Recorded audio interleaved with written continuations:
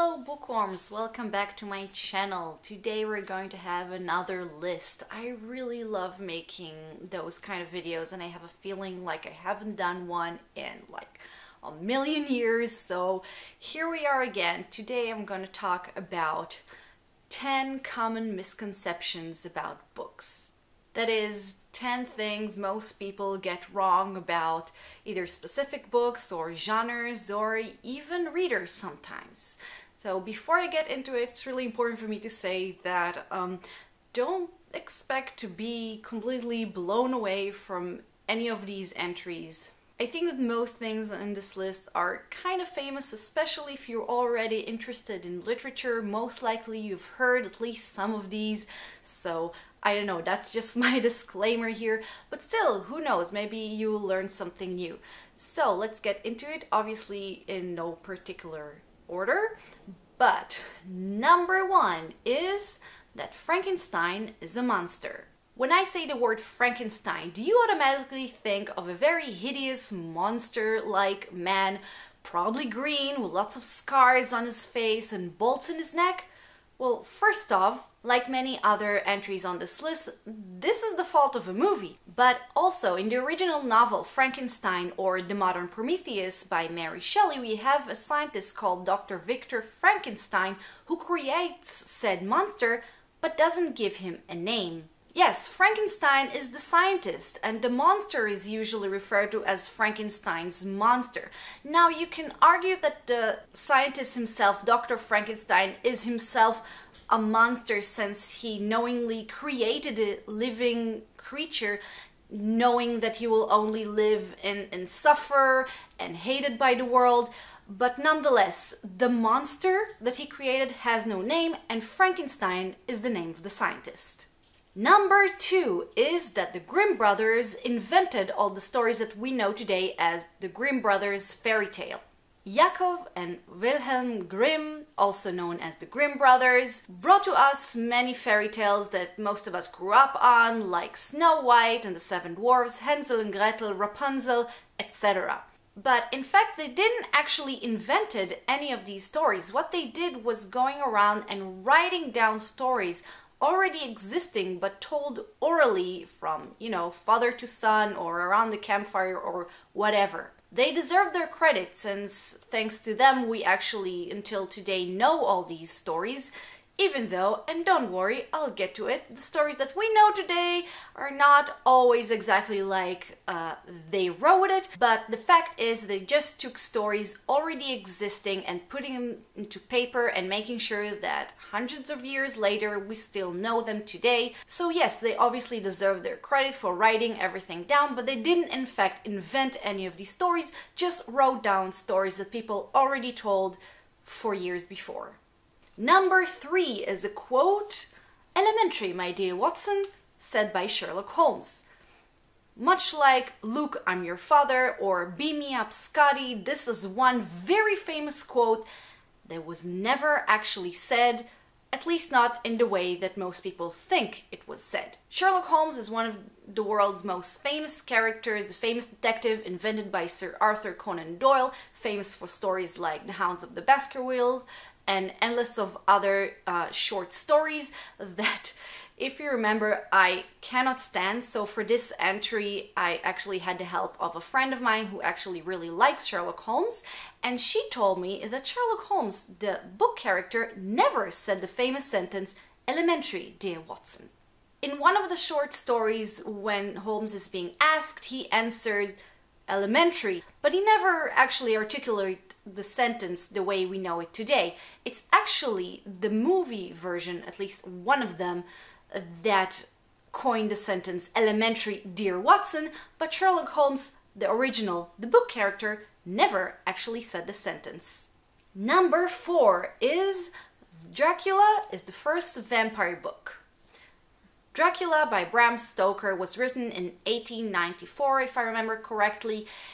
It is the most famous vampire book ever written, one of the most famous books ever written. It's a staple in Victorian literature, in dark literature, and created one of the world's most famous, fantastic characters, and definitely deserve all that credit.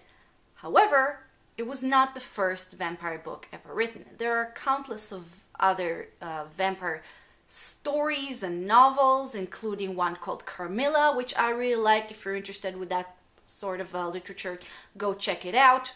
But the first modern vampire story is actually kind of a funny story. Some of you may know how Frankenstein came to be. There was this party at the house of Lord Byron. He invited some guests, including poet Percy Shelley, his wife Mary Shelley, Percy Shelley's sister, I think, who was sleeping at the time with Lord Byron, but it's okay, everybody slept with Lord Byron in those days.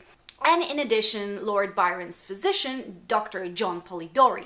And in that night, they had this contest to see who can come up with the best story. That's when Mary Shelley came up with the story of Frankenstein, and after a nightmare that she had. But also, this is when John Polidori came up with the first modern vampire story, which was actually a short story called The Vampire, which was published in 1819, if I remember correctly. But anyway, it was way before Bram Stoker wrote his Dracula, but nonetheless, I mean, Dracula became a lot more famous. I've never actually read The Vampire, so I can't comment on whether it's good or not, but it's a shame that with such famous names like Lord Byron, Percy Shelley, Mary Shelley, not a lot of people remember John Polidori. Number 5 is most fairy tales end with "they lived happily ever after." Okay, guys, remember how at the beginning I said that most of these entries are pretty famous? This is probably the most famous one, the most debunked misconception, that most fairy tales as we know them didn't really end in the Disney happy ending, lived happily ever after, true love's kiss is the cure for everything sort of an ending.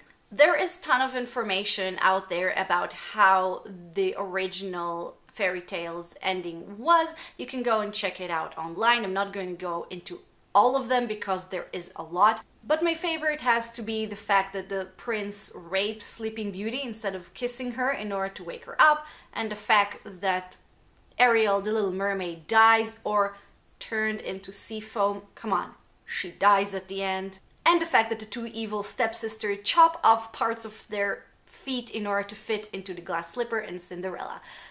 Fun! Now it's pretty obvious why the endings were changed to modern children, because let's face it, Germans are kind of crazy when it comes to children's stories. But nonetheless, it's very interesting to see what the original were and what sort of drastic changes were made to fit into a modern audience. Number 6. Now I need 2 hands and they don't fit into the screen. Comic books are for children. There are so many annoying stereotypes and misconceptions when it comes to comic books, graphic novels, and their readers. I'll try not to talk at too much length about it and keep it pretty concise, but even though there are tons of comic books out there suitable for children, and you know, it kind of makes sense because it's easier to read something with pictures, and some kids are overwhelmed with a page filled with words. Even though that's true, not all comic books are meant for children. There are in fact tons of comic books out there, whether they are about superheroes or not, that are way too dark or deep or complex or violent to be for kids. Even if we are just looking at superhero comic books, think of all the questions that they are raising about vigilante, about whether it's okay for a person who's outside the police force to punish bad people. Not to mention that some of these plot lines, yeah, they are about superheroes with fantastical superpowers and very shiny, colorful latex clothing. But some of these plot lines are really complex and deep and sometimes just so sad that are definitely not for kids. Moreover, there are a lot of comic books out there, especially graphic novels, that have nothing to do with these superheroes. Some of them are about real life struggles or some really horrific things. The most famous example must be Mouse, which is a graphic novel about the Holocaust. So let's just conclude, just because a book has drawings in it doesn't automatically mean that it's only for children, and people who love this genre aren't childish necessarily. At number 7, we have another quote, "To thine own self be true," William Shakespeare. Unlike the entry about the Sherlock Holmes quote, this is actually a correct quote. If you want to modernize it, it means be true to your own self. This is a really good quote, be true to yourself, do what your heart tells you to do. And William Shakespeare is a really great guy to quote. So what's the problem? This one particularly irritates me because it all has to do with context. When you say, "To thine own self be true," William Shakespeare, you imply that William Shakespeare himself said said quote. Now, I obviously don't know personally Sir Bill, and he didn't really live in a time where you had a lot of interviews record what he said. But this quote specifically is from the play Hamlet, said by a character named Polonius. Now let's start with that. Just the fact that somebody else said it, and not specifically William Shakespeare, means that it doesn't necessarily mean that William Shakespeare believed in that quote. Now, I assume he did. I mean, like I said, it's a good quote. It's a good thing to tell, I don't know, young people. However, when you just say it like this is very problematic. I'll give you another example. "Don't ask why, just do and die," Lord Alfred Tennyson. This is a part of a poem that he wrote about soldiers who just go into war and die without ever questioning what they're fighting for. They don't ask why, they just die. However, this whole poem is very ironic and it actually means the opposite. But when you just quote it like this and say that whoever said it is Lord Alfred Tennyson in this example, you pretty much say that that's what he believed, which is the exact opposite in this example. Now let's go back to Shakespeare. I don't know how many of you have read Hamlet, but what happened in this quote is, like in the other example, ironic and pretty much the opposite. We have Polonius who talks to his son, Laertes, and there is a chance, and I'm not pronouncing it correctly because I actually only read Hamlet. I didn't have the patience to sit through 3 hours of a movie, with all due respect to Kenneth Branagh. So anyway, Polonius talks to his son who is about to go to school, and he lectures him about how to dress, how to speak, with whom to speak, and how to act, how to do this and how to do this, and how to breathe. But at the end, be true to your own self. Do you understand the irony here? It kind of means the exact opposite. So when you take this quote and said William Shakespeare, you take it out of context. Now here it's actually a very nice thing because, like I said, William Shakespeare is a good guy to quote, and be true to your own self is a good sentence, and it's a good quote and good thing to live by. But I'm really bothered and annoyed by this lack of context and just saying, quote, William Shakespeare. William Shakespeare himself did not actually say it, as far as we know. And in the play Hamlet, in case you're wondering, he did play, but he played Hamlet's father, the ghost. So he didn't even play Polonius. This sentence was not said by William Shakespeare. It was said by a character with his own personality and agenda that might have been very different from William Shakespeare, the person that we said that said this quote. I hope that I made myself clear and why I do find that this quoting is kind of problematic.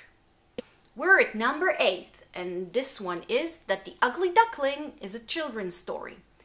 I know I said that most of these things are pretty famous, but if there is one entry that I'm pretty sure most people will be surprised from, it's this one. Most of us know the story behind The Ugly Duckling by Hans Christian Andersen. We have the baby swan that's called a duckling. Is it accurate? Isn't a duckling only a baby duck? How do you call a baby swan? Whatever. Anyway, he's being born. He's very ugly. Everybody laughs at him. Nobody wants to be his friend. He's very depressed.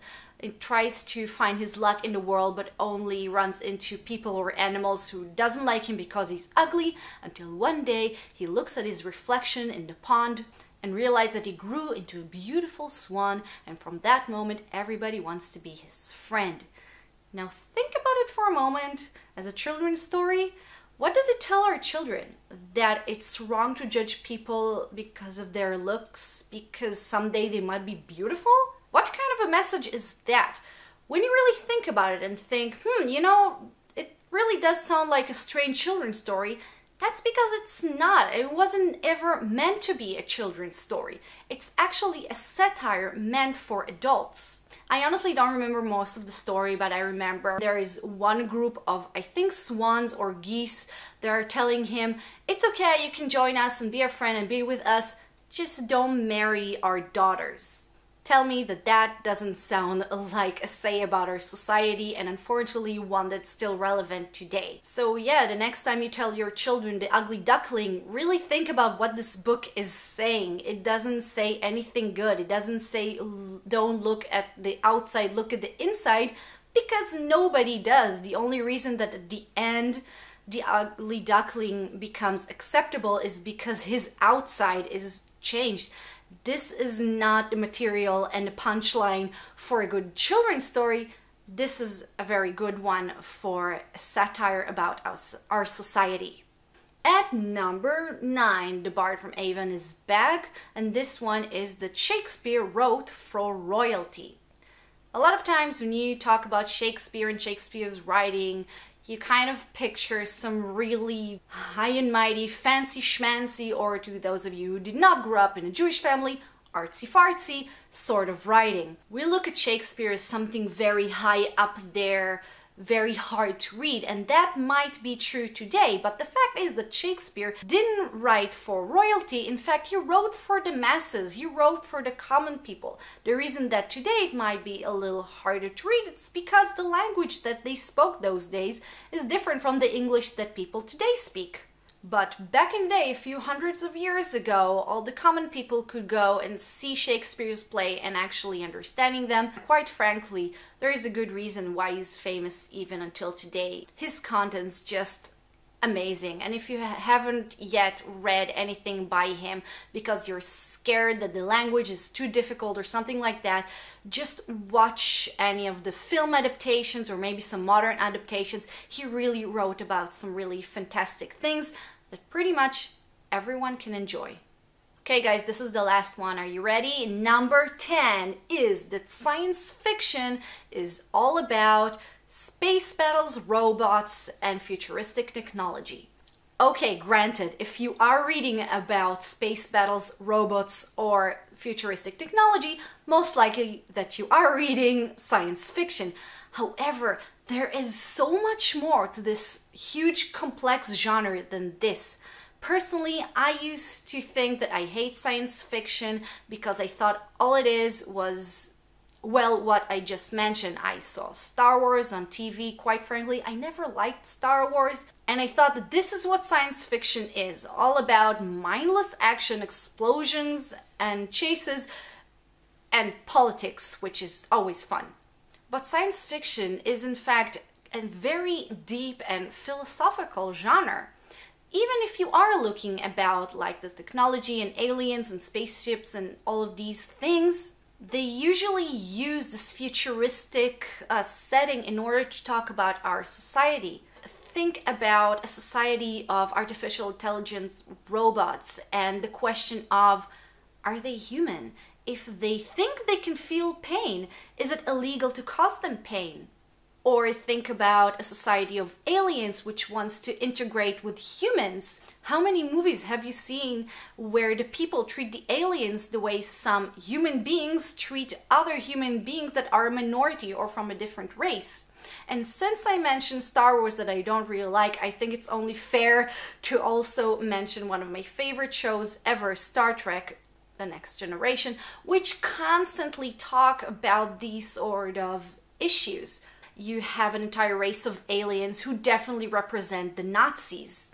You have another episode about a race of aliens that's something that's going on with them is obviously a say about how we treat the LGBT society. Basically, science fiction as a genre uses other things in order to talk about more relevant things without actually mentioning them by name, giving us like a safe distance in order to look at our society. In addition, there is also another maybe subgenre or side to science fiction which actually has nothing to do with technology. I am thinking of doing an entire video explaining exactly what is the science fiction genre, what exactly makes fantasy, what's the difference between the two and the correlation. Write down if you're interested to see it. I think I will do it anyway because I want to, even though just saying you don't have to know the exact definition of a work of fiction in order to enjoy it, but I do think it's interesting. But what I was saying is that there is another side of science fiction that has nothing to do with technology, a side which wants to show us our society the way it could be in the future, or it could have been if history would have gone into a different direction. We have a lot of dystopian futures. The most famous book in this genre is 1984, which does talk about a future. You know, it sets in 1984, but it was written in 48, which means that back then it was the future. And except a screen which can tell if you're looking at it or not, you don't really have a lot of futuristic technology in this book. However, the point is not the technology, the point is the society. And the book is kind of like saying, look at us, if we'll continue to do this and that, that's where we're going to end up. Another famous examples are A Brave New World and Fahrenheit 451. And if you want a more modern example, The Hunger Games. The Hunger Games takes place in the future. Panem sets in what used to be the United States of America, and these books have nothing to do with futuristic technology. However, it does say something about our society. It is science fiction, just without a lot of science. But the point is, and I know that this entry was pretty long, but I have a lot to say, that science fiction is actually a great, complex, deep, philosophical genre which can have also a lot of fun action scenes and like funny robots and aliens and these sort of things, but it's a lot more than simply that. And that's it, guys. Those were my 10 misconceptions about famous books. Click like if you like this video, and of course don't forget to write down which ones I forgot, if you had others, and also which one of these entries actually surprised you. I'm really interested to know. And I don't know, like I said at the beginning, maybe you've learned something new. So thank you very much for watching this video. Don't forget to like and to subscribe to my channel if you dare, and click on the little bell icon if you want to be notified whenever I'm uploading, and check out my other videos, which are probably right now are floating somewhere around my head.